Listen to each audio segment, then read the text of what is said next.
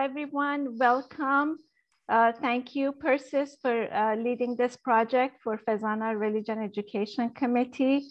And before I hand it over to you, I would like to just share this slide with everyone.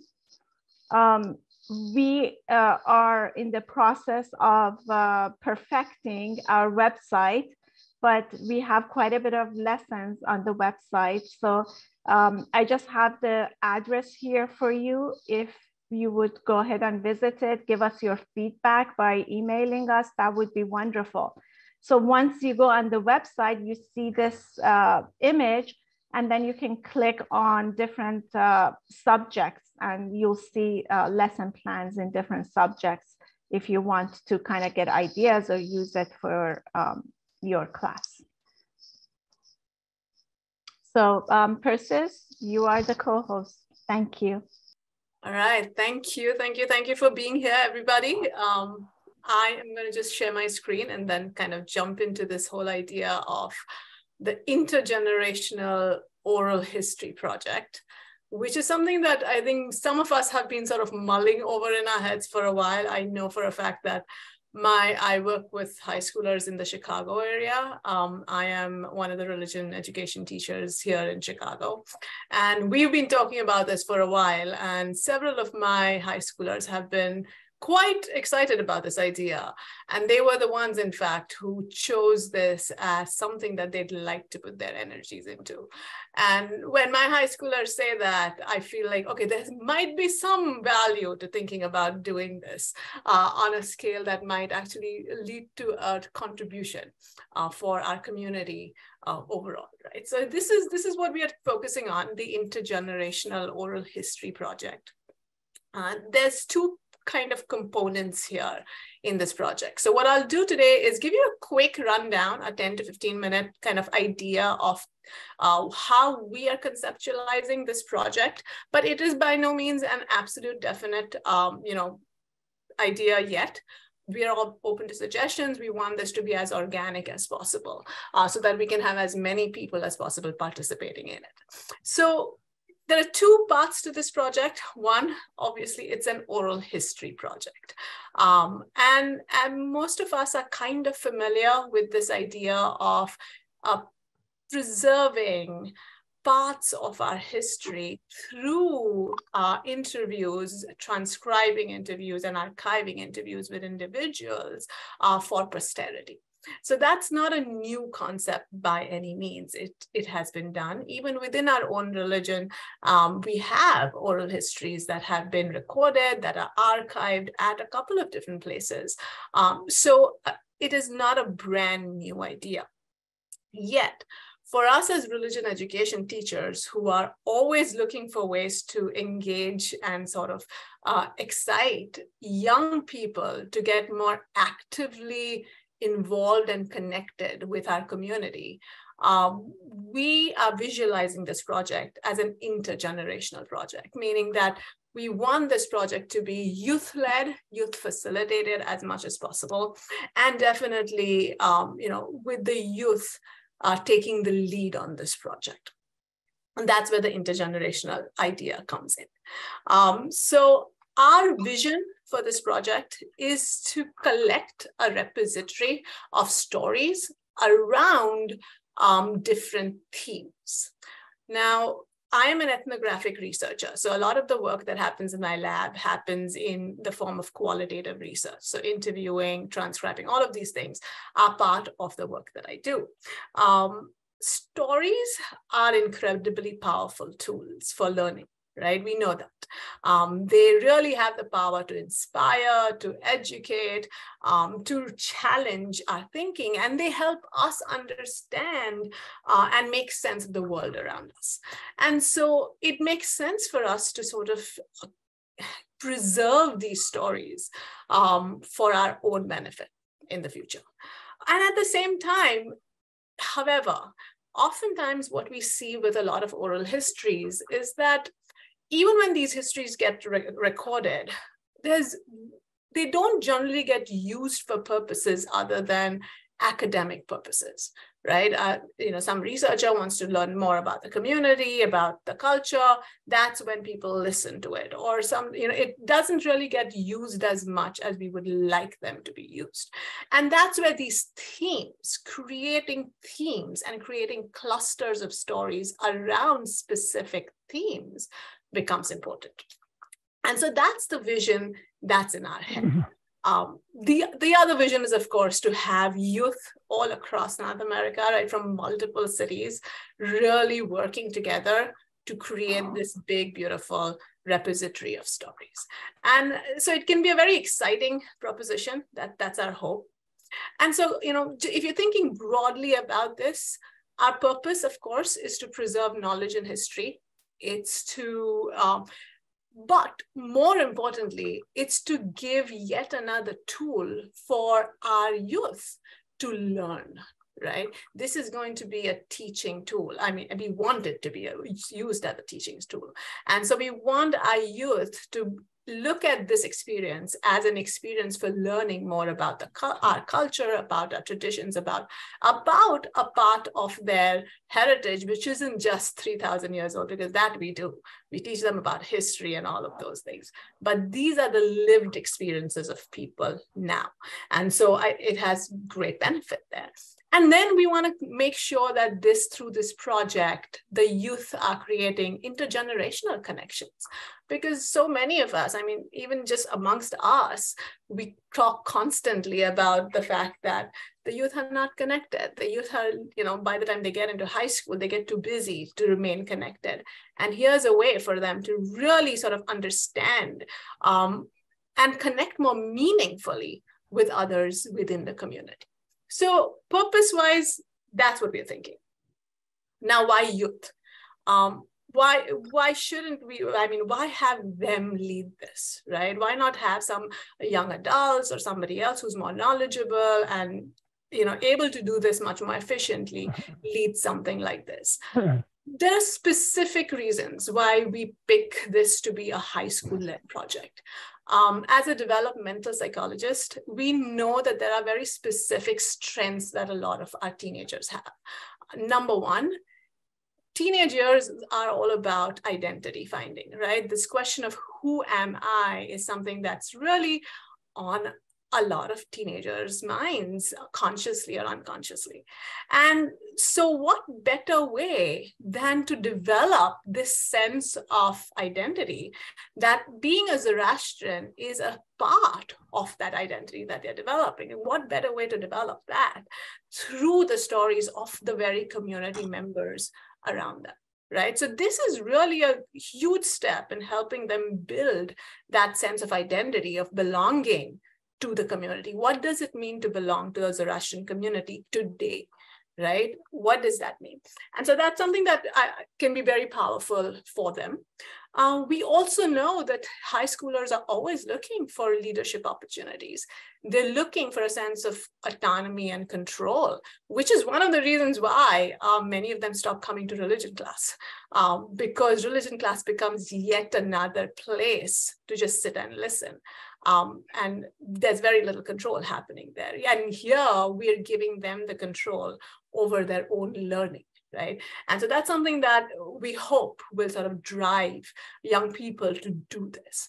And then finally, developmentally, they're at this amazing point in their life where they are able to think critically for the first time in their life, right? Critical thinking has just developed, and it's fascinating. That's the reason why our teenagers love to argue, right? And I mean, as frustrating as it is, it's the best thing they can do for themselves is to argue. And so that critical thinking, that ability to think abstractly about what people are telling them during that interview, the ability to talk on the fly, to ask those questions, they are perfectly ready to do this kind of work. And so for us, it seems like a no-brainer, let them lead this project, right? So just in case, some of us are wondering, why youth? That's our thinking behind it. And then finally, we just want this project to be more than just an academic enterprise, like I've been saying all along. We want it to be used by both our community members and non-community members, of course. We want it to be used by teachers in their classes. They could be using these stories when they are teaching other students. We want families to use this as an opportunity to create connections between different generations too, right? I was just talking to my own children who are both young, one high schooler and one middle schooler. And we were talking about this project, and I said, did you know your grandma did this? And my daughter went, really? And he said, yeah, and you're very close to her. So, but you still don't know these things. And here's an opportunity for you to really learn the nuances, the richness of the lives that have been led. So when people talk about things like living through the revolution, or, moving and escaping, and the struggles they've been through, this is what forges a sense of a Zoroastrian identity for high schoolers who are now understanding the varied perspectives of people within their community. So that's our thinking with this project. So before I jump into the logistics, let me take a little break. Do you have any big questions that are jumping out at you all at this point? And then I'll lead you into how we think, like timeline-wise, what we think the project will look like. Is there any existing such thing that you keyed off of, or is this all new? Oral histories. There are tons and tons of oral histories everywhere. And Aban, maybe you can jump in and talk a little as well, because we've, like I mentioned earlier, this preserving oral histories is a very, very important thing for many different groups and communities. But Aban, would you like to jump in? Yes, thank you. Thank you for recognizing me. And we are at FIRES at ZAH, and we have an oral history project that we started in 2013. We were very fortunate, and we're linked to the Rice University. That's our local university out here. And our archives are all lodged out there. And when you mentioned, Persis, that, what is it and who's going to look at it, I will tell you, we had a very sad incident where a local amateur pilot lost control, lost his life. And within 10 minutes, everything was on Channel 11. And I'm looking at it and I said, how did they get his birth date, and what did he do, and where did he live, and what are his family members? Guess where? It was the Zoroastrian Association Oral History Project. So as sad as this occasion may seem, there are people that have linked up and they've said, oh, we know so-and-so. So it is a great project that you've embarked on. Lodging is one thing. Where do you bank all these things? You are going to address that later on. But what I want to commend and appreciate is that you are instilling leadership in the students as well too. And they get to know their own family. And that is very important too. Thank you. Thank you. Yes. So yes, Burgess, to that question, I mean, yes, there's a lot of, a wealth of knowledge on how to do this, as well as a wealth of expertise that we will be tapping into as well to do this. Yes, Almighty. I was just wondering, can we use whatever the kids write? Like, I don't know where you are going to collect all the stories, but is it possible that even if we can put it into our own publications, like our OZCF newsletter or something like that? Yeah, I think we will have to be creative and find the best ways to disseminate that information. So yes, absolutely. I would, at least I would be really happy if this information is being disseminated in many different ways, whether it's through, journals, whether it's through the website, whether it's, yes. And it would be fantastic, again, for the very high schoolers who are going to be working on this project to do those kinds of write-ups as well. And we'll talk about that even a little bit more as we talk about dissemination too, for sure. Loveji?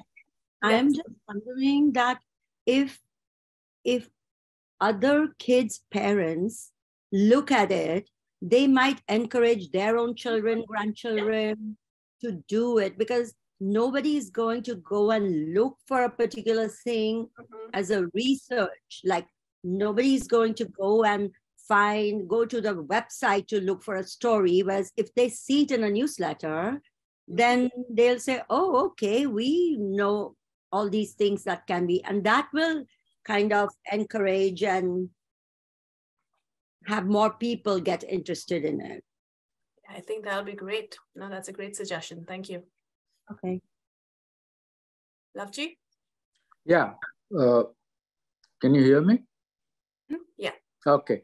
No, just a simple question. Who do you envision as the older generation that the kids would be interviewing? Yeah, that's a great question, right? And I think we have to get away from the idea of older and younger and move more towards those themes that we were talking about. I think it's more important to think about, when you think about those stories that we want to hear, the training, and let's talk about that in a minute, right? When we work with these teams, it will be the responsibility of the teams who are doing this work to really identify individuals who have whose stories, right, they're going to be archiving. And so really age, I don't think age, it will matter. But what will matter is just the stories that are to be told. So if it's their parents, so be it. If it's their grandparents, and it doesn't have to be, it's not going to be just high schoolers interviewing their own family members, but I'm just putting this for context, right? It really can be anyone who's older than them, but who has a story to tell, right? And so, yes, I like that question, but I think that'll have to be fluid. Okay, thank you. And so, let me run you through a little bit of a timeline from our perspective, and then, you can tell us what you think of that as well. We are thinking that this is going to be something that we will begin in the coming months, which means that the month of February for us, for our team here, is going to be all about identifying people who are actually interested in doing this work and participating. So we envision identifying teachers in different parts of, from all across North America, and then maybe their students who might volunteer and who might be interested in participating in this project. So it's all about just collecting those teams, those leadership teams who will facilitate this project. Right? And then we kind of move into March, where we envision different kinds of trainings happening. We're already talking with several experts in the field to sort of help us provide some kind of training to the high schoolers who will be conducting these interviews, right?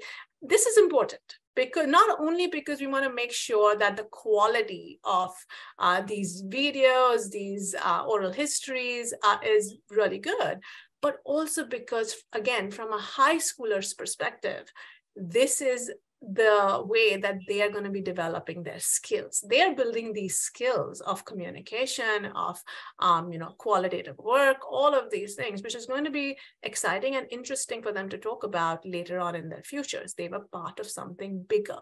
And so these kinds of trainings are really important. We will train them on how to identify themes, how, like you were saying, how to identify individuals who they would interview around those themes, how to conduct an interview, what kind of questions to do. So those are the kinds of trainings that they would get. It would, throughout the month of March. April and May is a lot of legwork. Because these things are not as easy as let's just sit down and have an interview. So it's a little bit of digging, like have a little pre-conversation with a person. Let's think about what major time and historical things might have happened that we want to include in our interview, right? It's a little bit of that legwork so that you're ready to have an interview when you sit down with that person. And we're going to give ourselves a good amount of time to do this. We're not rushing through this project. This needs to be, structured and done right. And then June and July, finally, when school is over and high schoolers are not inundated with all their academics and extracurriculars and all of that, summer is when we envision them actually conducting these interviews. And once these interviews are conducted, of course, they're going to be transcribed as well. And then thereafter comes the dissemination stage. So in the dissemination, again, like Armati, like you were mentioning, we don't envision this just as let's record an interview and put it up on the website, although that will happen. But I also envision that my teams of youth will not just sit and interview people, but then actually listen to those interviews and then tease out important insights, tease out important ideas that are worth sharing with everybody, and then share them, whether it's through articles, whether it's through actually talking to their associations in different parts of the country. Again, they take the lead. Maybe they will present at a meeting, depending on the timeline, right? So these are the ways in which we expect them to disseminate this information, not just let's put these up on a website and then kind of leave them there. So that's our vision. And then the last thing I'd like to share with you is we'll share this little graphic with everybody so that you have it with you.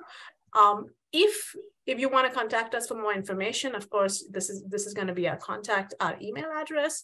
And then if you click over here, it will take you to a little sheet where if you are interested in participating, if you know of teachers, if you can help us disseminate the word about this project to your, to teachers within your own associations as well.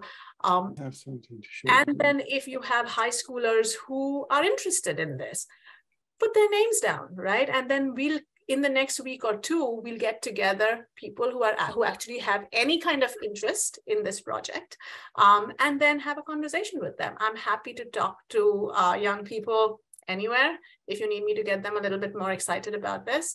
But start putting names down, just showing interest, and we're going to need people to help out, not just with the interviewing process, but with other things as well. So if you'd like to assist, just put your name down and we'll kind of get together and think a little bit more about this as well. But that's what I wanted to talk to you about and share with you today. Any other questions that are coming up?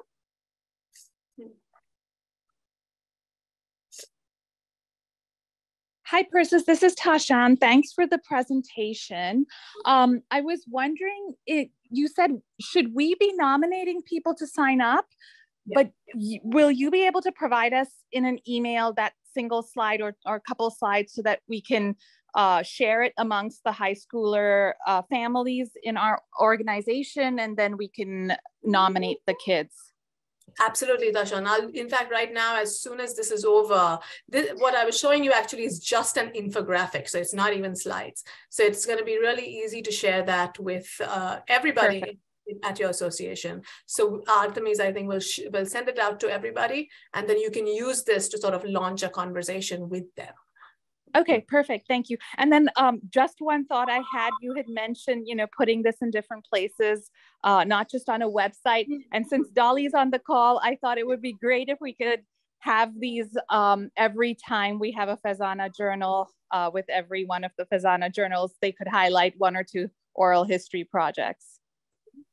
Yeah, that would be so wonderful, right? I mean, it is exciting to think of the possibilities there. And now with Zoom capabilities and transcribing capabilities, and I know it's not the best, but it's doable. It's really doable. So, yeah. Thank you.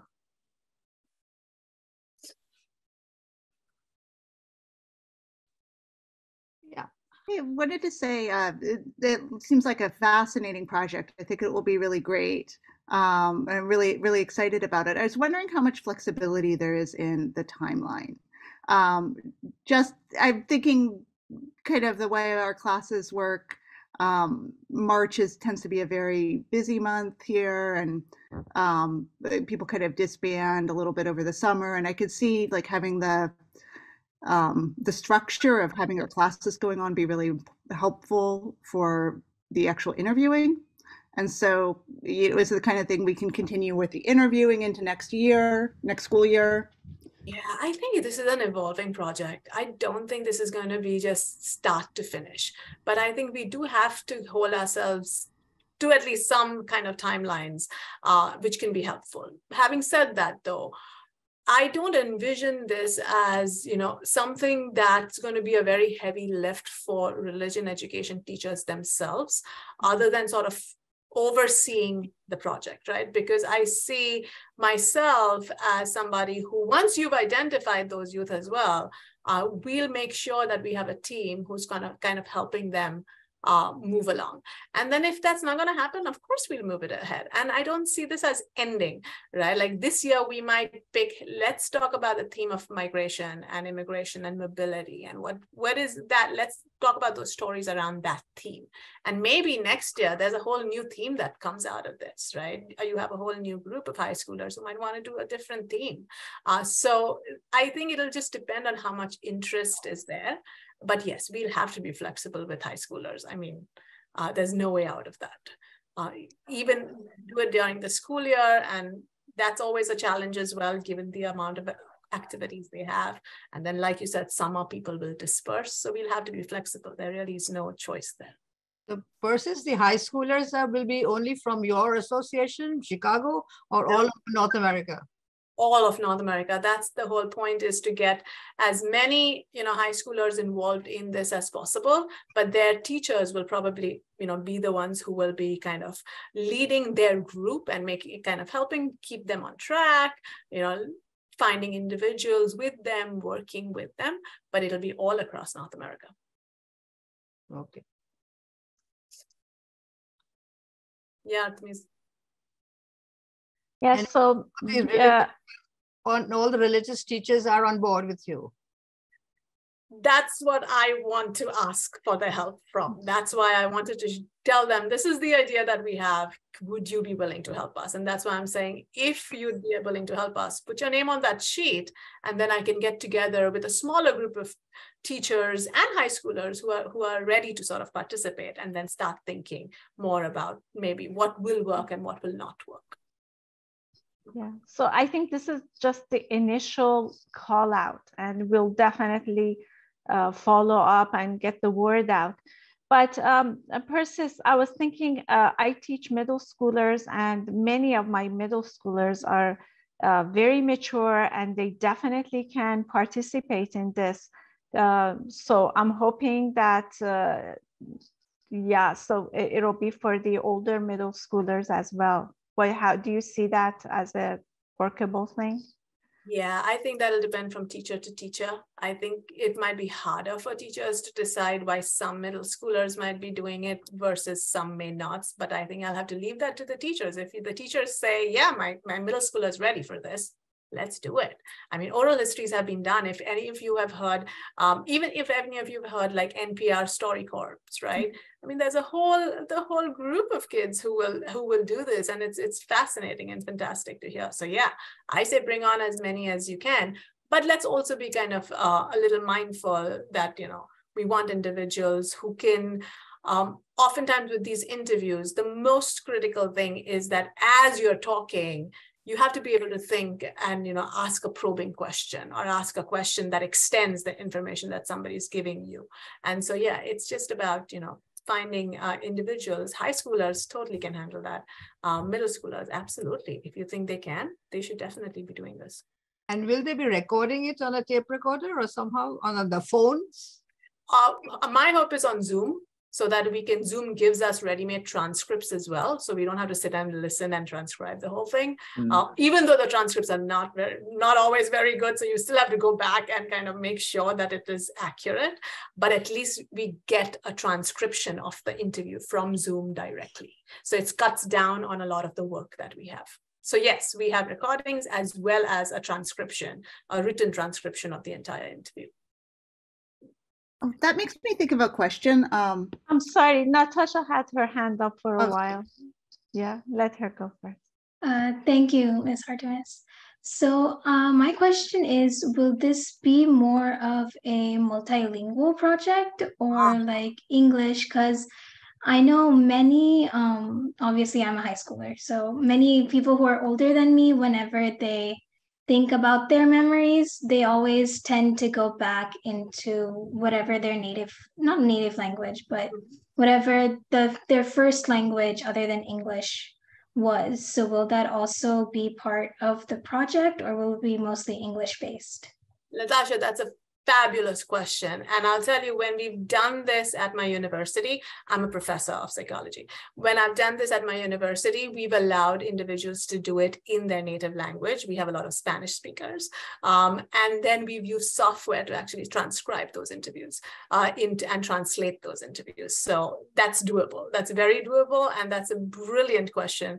And that's definitely the way to go. It's important to kind of, we're talking about culture, so we can't sweep language under the rug. So that's the way to go, I think. Megan, please go ahead.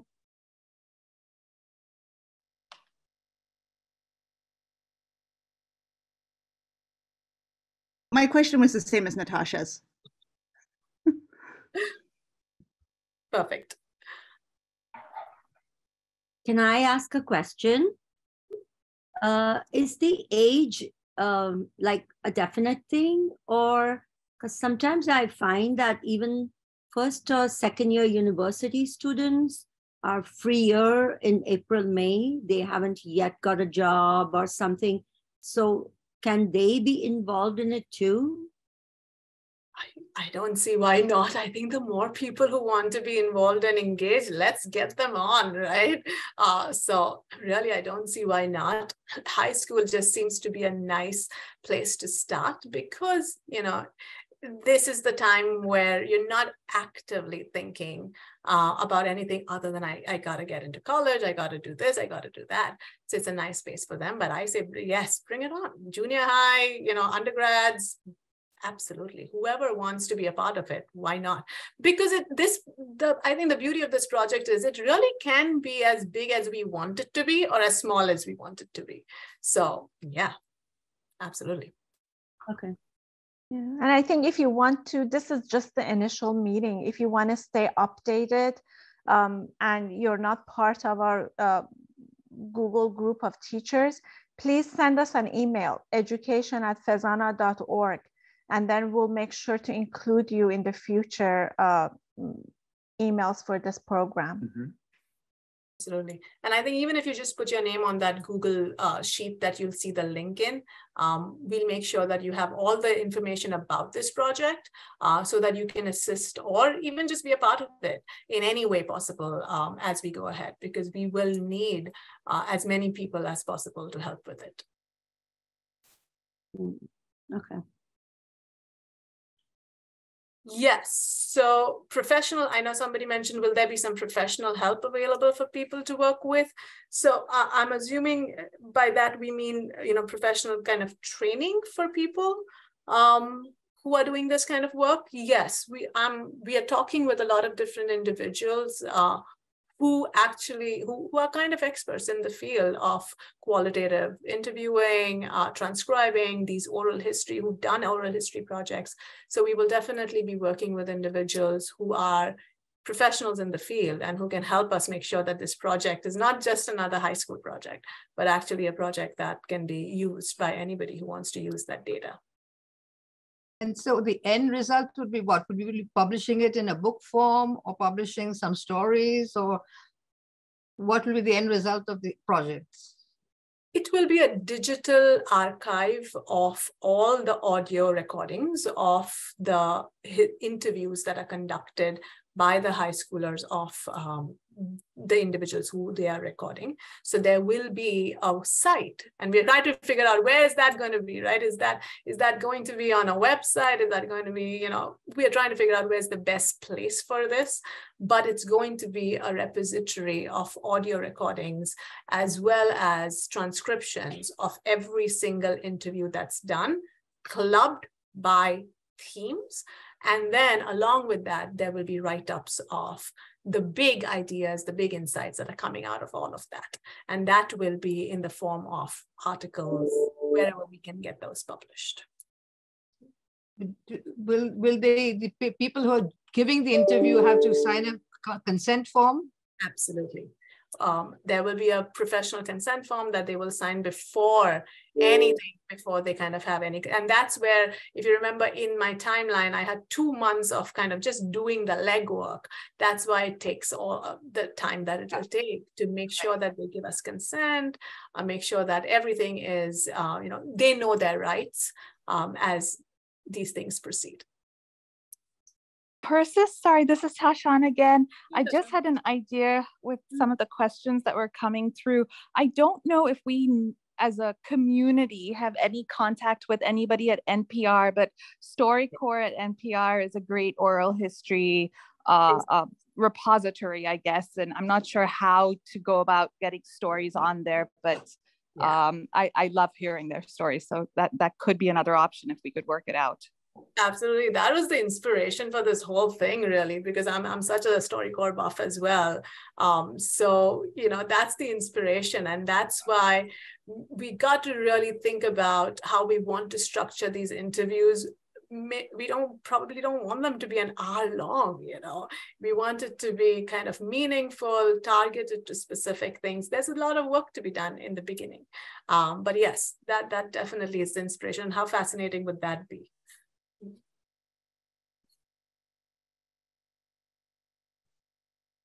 So it would help if there was a kind of set of questions that you give to the person you are going to interview, so they have already decided, or not decided, like they have, so there are no pauses about, oh, what was that year? So they would have already done their kind of homework.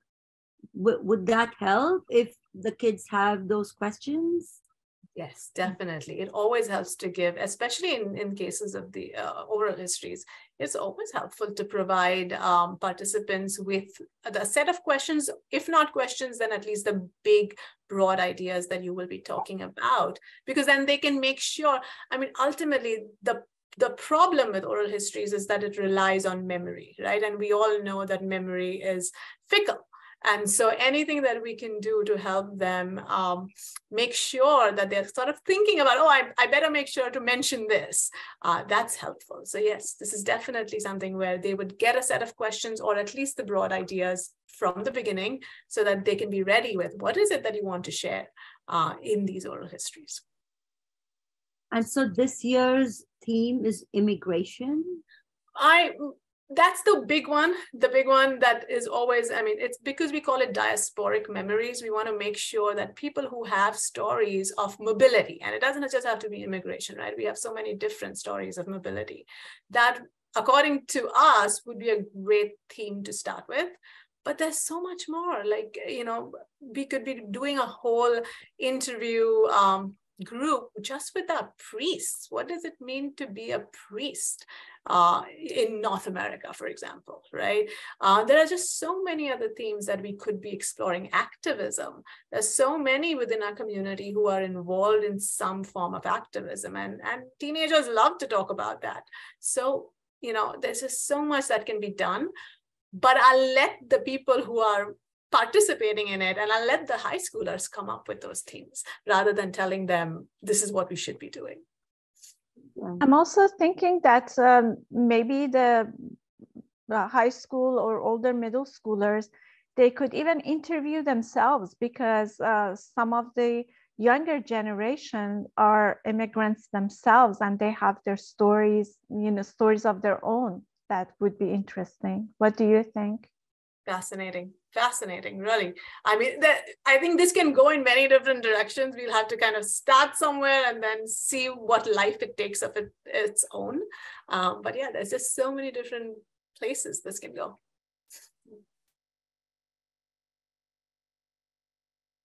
Well, if no one else has any other questions, we want to thank you for joining us today and your interest in this project.